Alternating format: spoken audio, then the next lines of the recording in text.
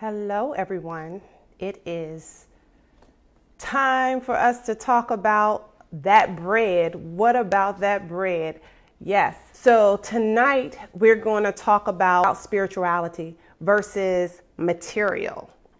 And then, so let's all go for a word of prayer. God, in the name of Jesus, we come before you tonight to say thank you, Jesus, for another day. We thank you, God, for health and strength, God. We ask you to forgive us our sins, every single thing that we said or done or thought that was not pleasing in your sight. We ask God that you would just give us an opportunity to repent. We ask God tonight that this word will be revelation to us, God. It will be encouragement to us, God, to do what we must do to do the work of the Lord. So Lord, we ask you to bless us here right now, and we ask us to come later to be a part of the listening party for this discussion. Thank you, in Jesus' name. Pray, amen. That being said, let's get started. I have some glasses. I have some glasses. I really did have my glasses, y'all. All right. Well, hopefully. Immediately. All right. So They were immediately at the land which they were going. Had anybody else caught that before? I kind of missed that before. So to me, that's just some like, you better go, Jesus. We there. They were there. So moving on to verse 22 of chapter 6, it says, Jesus, the bread of life. That's the pericope. For those of you all that, we have guest preachers and they said from the pericope, it says. So Jesus, the bread of life. So here it's the following day. The people stood on the other side and they're looking for him. Like, where is he? He's not here. And so they look for him. And then when they go find him, guess what? He's gone on across. He's already over there. No problem. Guess what they did? Some of them got into boats. Some of them walked. But they were determined to go and be where Jesus was. Okay? They were determined to be there. So the people, they have traveled to get to the other side to be where Jesus is. So this is where it gets interesting. We're going to talk about the two questions that they ask of Jesus. Okay, and so I'm in verse 25, and it says, when they found him on the other side of the sea, they said to him, Rabbi, when did you come here? Because, they were on the other side. They were thinking he was still there because they saw the disciples leave, but they never saw him leave.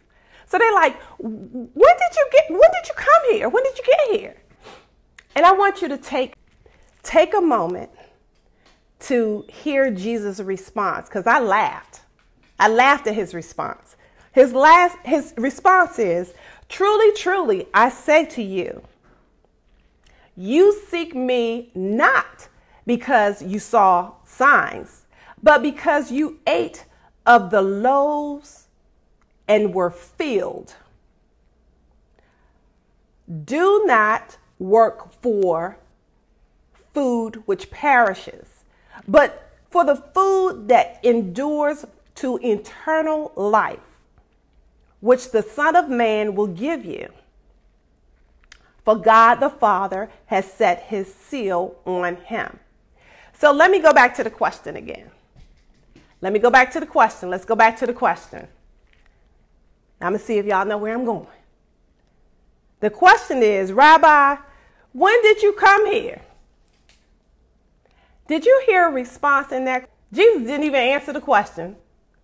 He was like, y'all not here for me. Y'all came because you saw signs. Because you ate of the loaves of bread. So my first point I want to make clear, the intentions. The bread of life knows your intention. We have established that Jesus is the bread of life. And he knows the intentions of our hearts. And so he did not answer their question.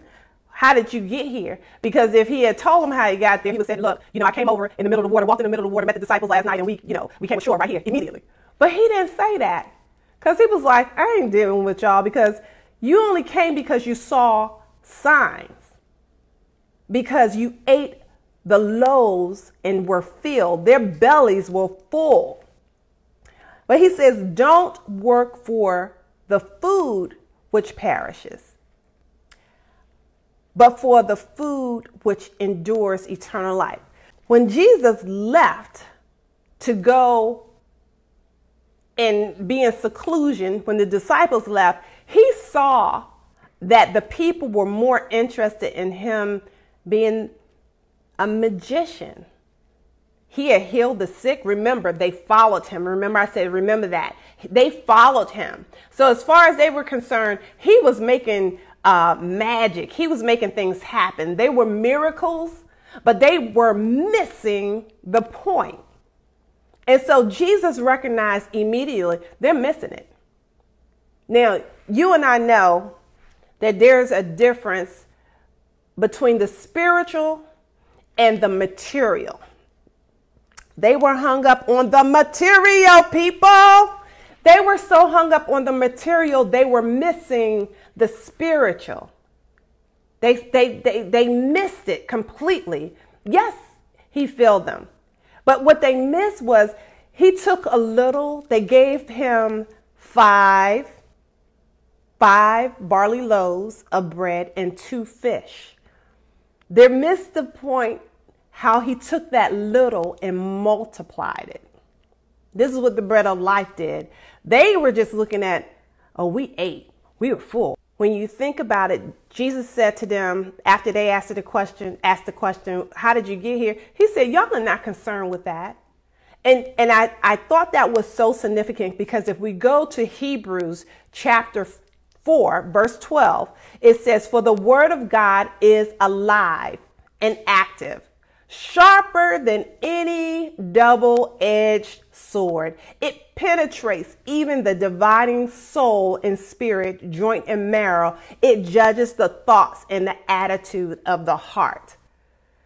That's what Jesus did. He judged them right there, instantly. In that one question, he was just like, y'all are not here for that. And so he goes on to say, you know, don't work for food. And they had traveled, they had walked, they had rode, you know, they had burnt energy trying to get over to the other side to him because he had performed these miracles. He wanted them to be, they wanted him to be king as he saw. They wanted him to feed them again. They wanted him to perform some more of those miracles or magic, if you would say. They wanted to see that, but he was like, you're missing it. You're missing it. He said, don't work for food that perishes. So he's like, y'all came all this way because of some bread, pretty much. Think about our meetings in everyday life. When y'all are planning meetings or y'all are planning some type of discussion or get together, what's the first thing somebody will say? We need to have some food there.